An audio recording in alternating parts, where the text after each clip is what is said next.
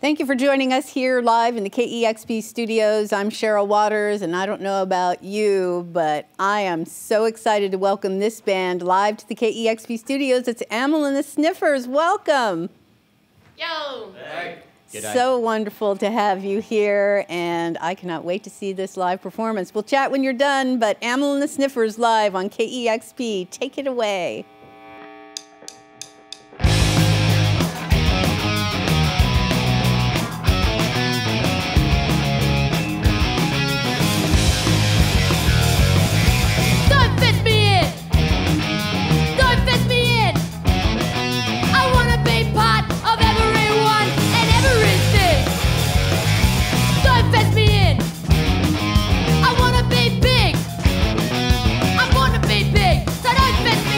I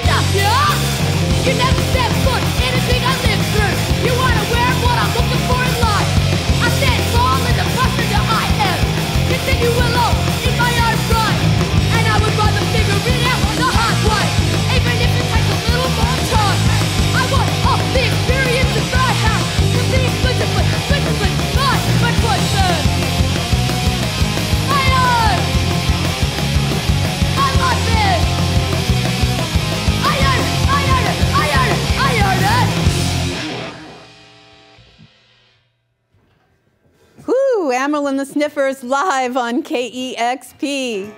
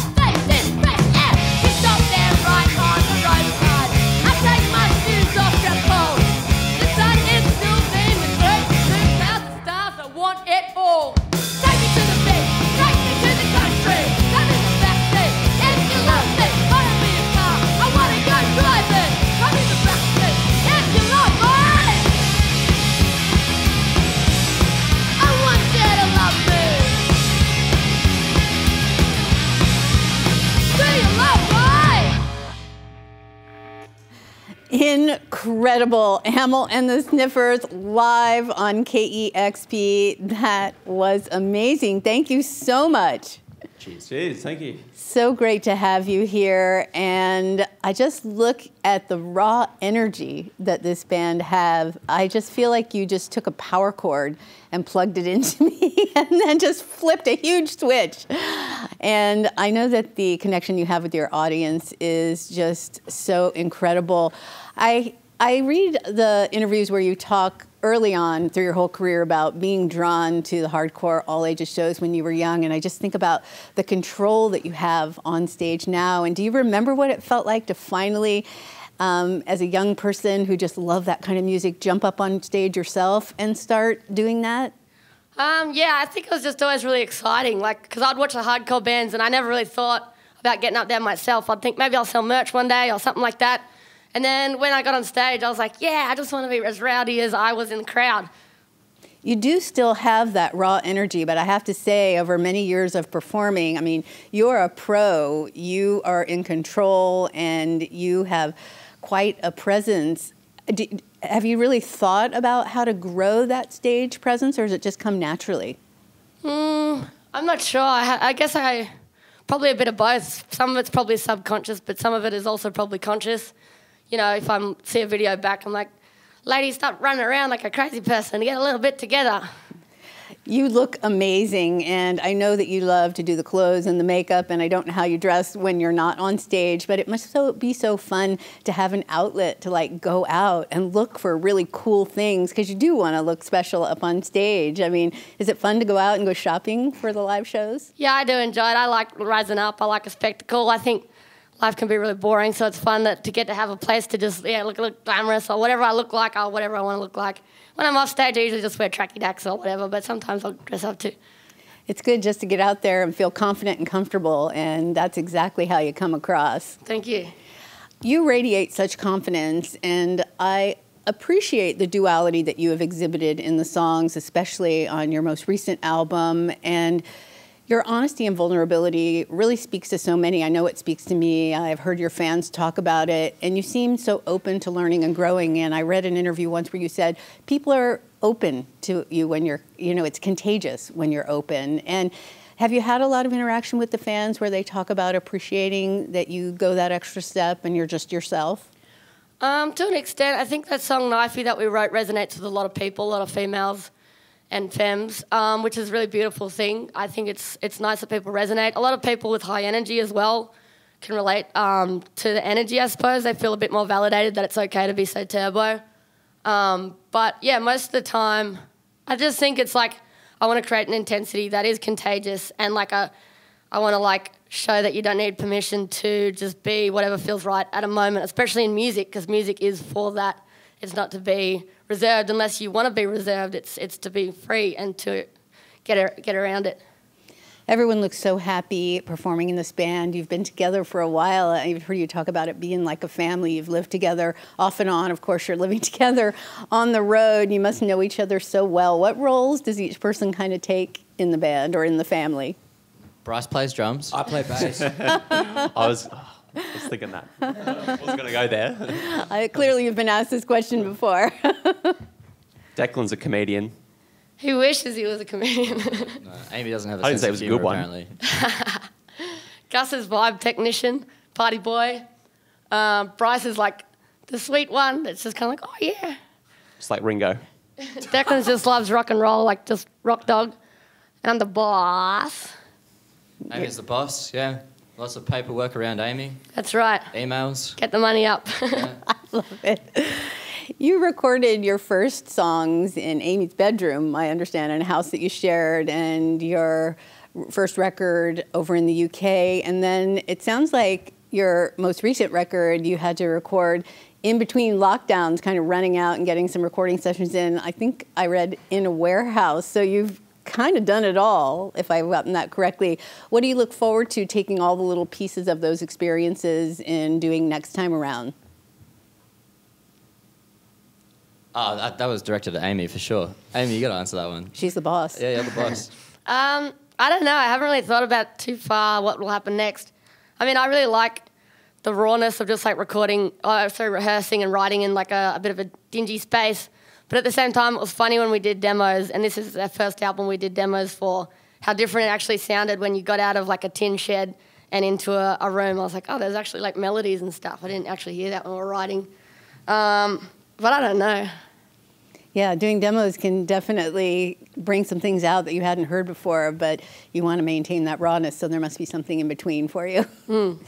Comfort, to me, came out in late 2021, which, of course, was right in the middle of the unending lockdowns that you were having over in Australia. But you got a chance to give it a rebirth of sorts with an expanded edition earlier this year, which was great. Can you talk a little bit about that? Yeah, so when Comfort to Me came out, we couldn't play live at that stage, so our friends at PHC, we filmed Comfort to Me from the start to the finish, just live in Williamstown Dock, which is a place in Melbourne. And we thought I'd put that out because I guess it was like probably the one time we'll play the album from the start to the finish. But this year we've actually got to celebrate playing live, so we've just been on tour all year, which has been really fun. Because I think, during lockdown, I forgot that we were a live band. Like, that's why we started to play live.